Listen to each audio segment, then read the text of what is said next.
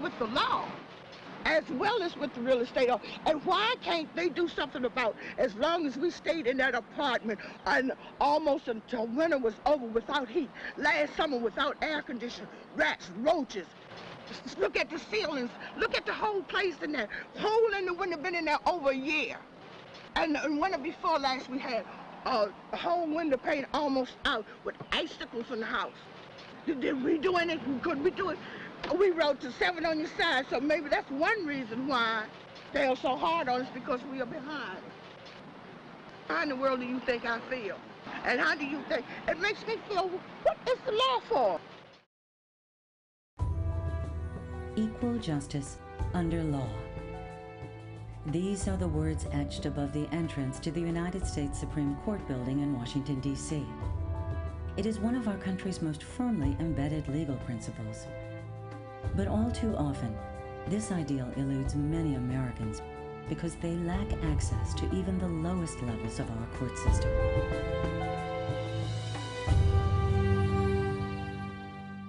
My daughter was pressing charges against me, and she said that I had hit her. And I had not hit her, I was just trying to get her off of me. But there were some other things that was going on with her as well.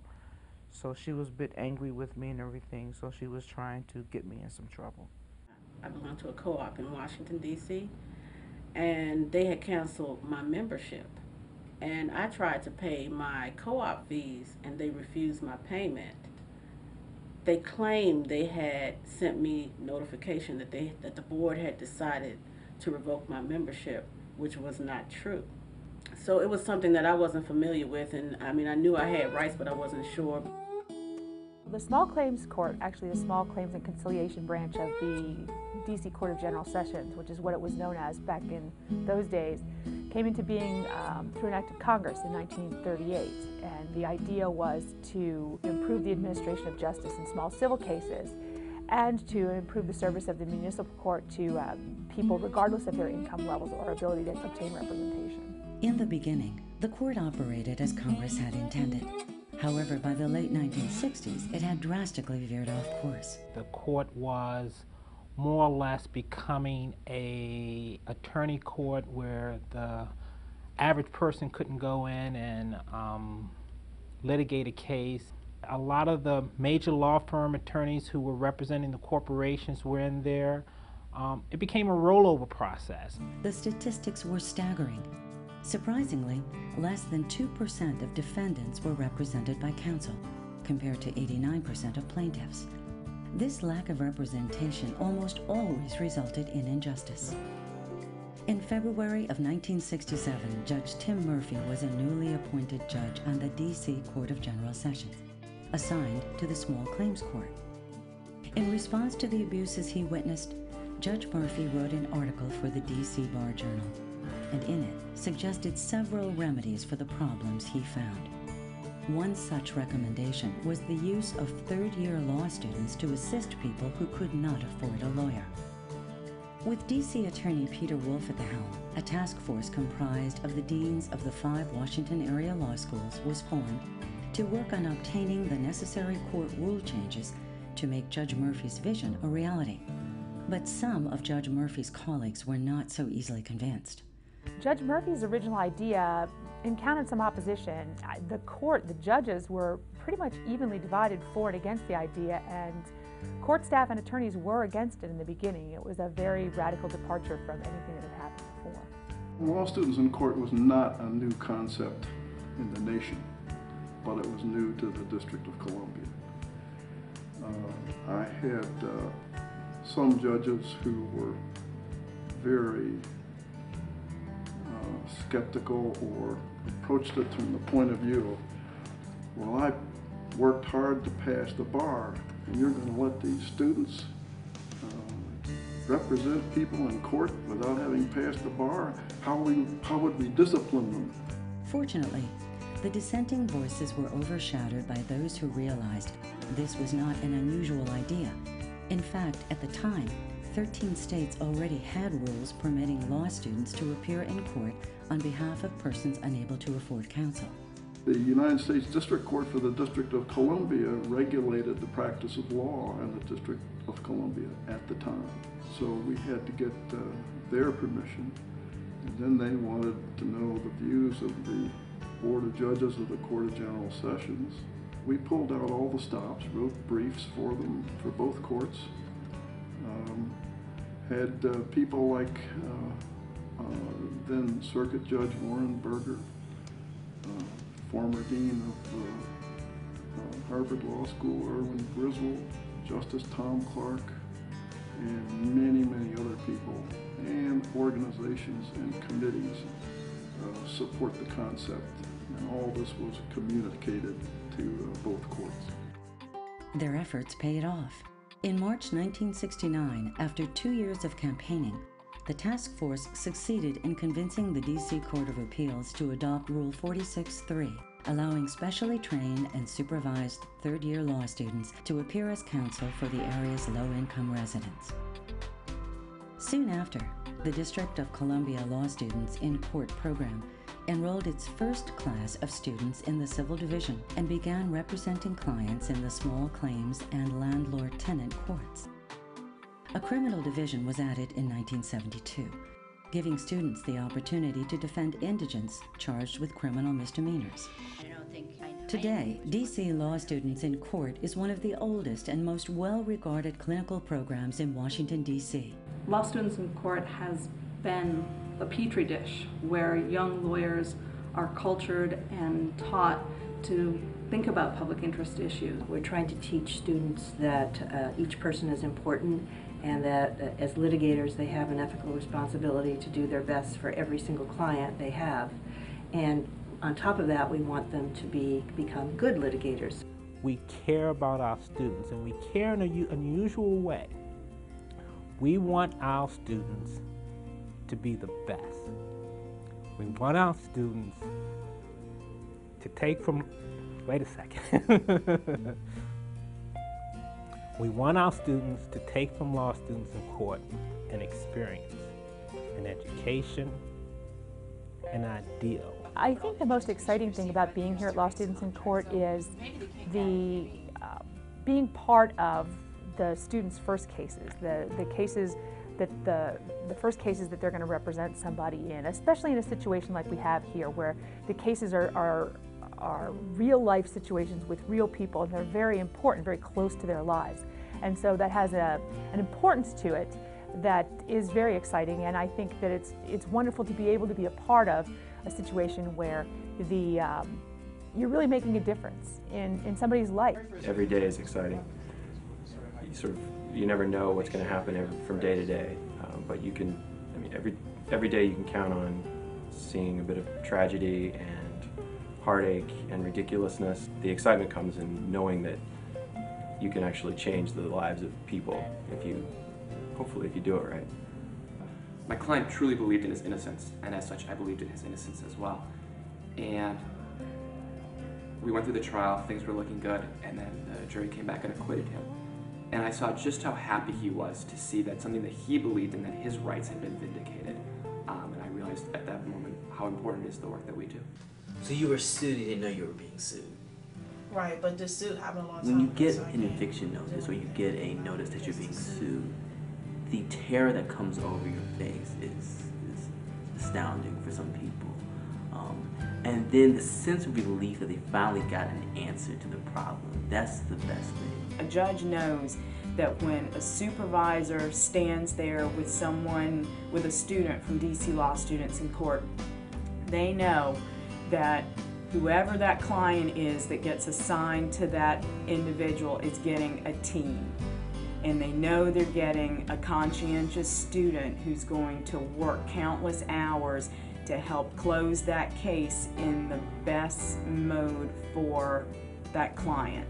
And we have the enthusiasm and the zeal that comes across, and that sort of energy is infectious, and it comes in, and people recognize that, people see that whenever you're representing someone, and I think that's important. It creates happiness, it creates excitement. Judges, from what I've heard in my own experience, enjoy cases where they have law students because they see that passion and that excitement. But students and judges are not the only beneficiaries of this unique clinical program. Naturally, the community benefits as well. Each year, students from 5 ABA-approved law schools provide critical legal assistance to nearly 6,000 low-income residents and make over 500 court appearances, both hearings and trials. First of all, when I walked through the door, I said, "Thank you, Jesus." I've heard clients say things to law students in court when I've been standing around, and you know that what they've experienced is change.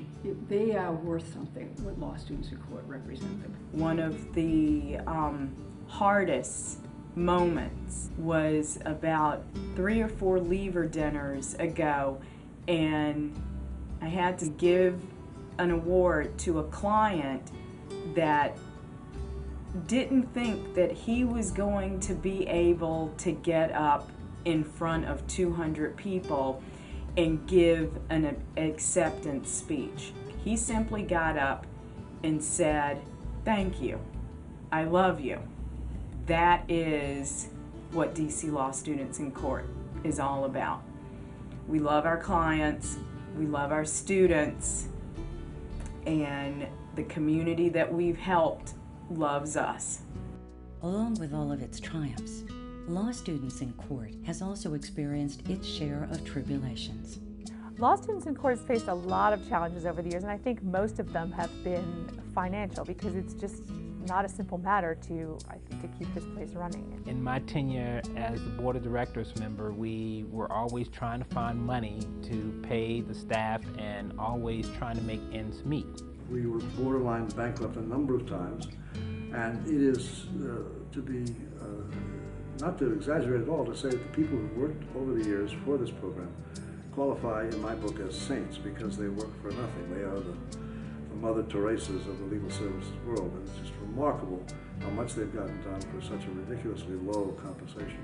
And it's a great statement of where their hearts are, and the city should love them for that. People should care about law students in court, because in the years that it's been here, it's represented thousands of people, and it's changed the lives of thousands of people. I think Law Students in Court is the face of what can be done well and what should be done. If anybody cares about people, they're extraordinary. And so people should know that they can make such a difference if they support this program. The type of service that they gave me, I know I couldn't afford to pay for it. And I mean, they put a lot of time. They put a lot of time in with me, with my witnesses. I just thank God for them. I really thank God for them, because if they had not been there for me, I don't know where I may have been today. As I will show you. Since 1969, Law Students in Court has trained more than 2,500 law students, assisted more than 250,000 low-income people, and tried more than 10,000 cases, winning more than it has lost. She's like feeding the girl this stuff. They've chosen to represent people in what I think are extraordinarily vulnerable areas. They've chosen to represent people who are in risk of losing their homes or their liberty. And they've stayed with that for 40 years. And the message that they continually put out there is that poor people matter and their problems have to be dealt with. I guess when you think of sort of heroes and noble callings in life, you probably think of firemen, policemen, and I think that's a remarkable job. But you would have to necessarily include in that group criminal defense lawyers who represent the poor. I really can't think of a more noble calling and laudable calling in life than representing people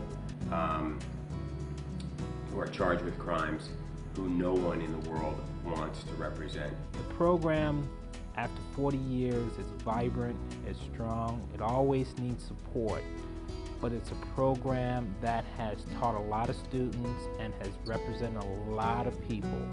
Service to the community and the actual can-do spirit that allows law students to go in on their own initiative, really, and try cases in court to represent people. And I think that if Law Students in Court continues to focus on those things and continues to be the unique situation it is where the law students have the opportunity to do that, that will guarantee its success going forward. And the Law Student in Court program helps people. It helps tenants, it helps consumers, it helps people navigate the treacherous waters of life. It does a great service to clients who would not normally get that type of representation. It serves a great need in the community and serves a great need among law students and serves law firms and training great lawyers and all the other places where they practice. Society is very fragile. The more we can do to minimize the impact of destructive economic forces on the most people, the better we all are collectively. Law Students in Court really changed who I was as a person and certainly who I was as a lawyer. Law Students in Court was one of the most important things that I did in law school. It gave me the training and experience to jump into my legal career in a way that was really important. They taught us how to be defense attorneys, and that's a pretty good gift.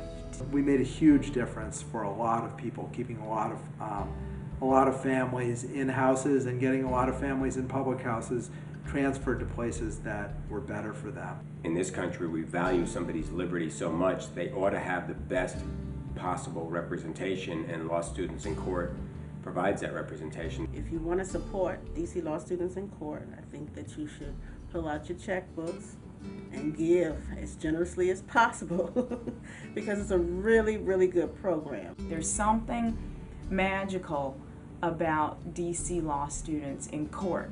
You can't help but care about this place.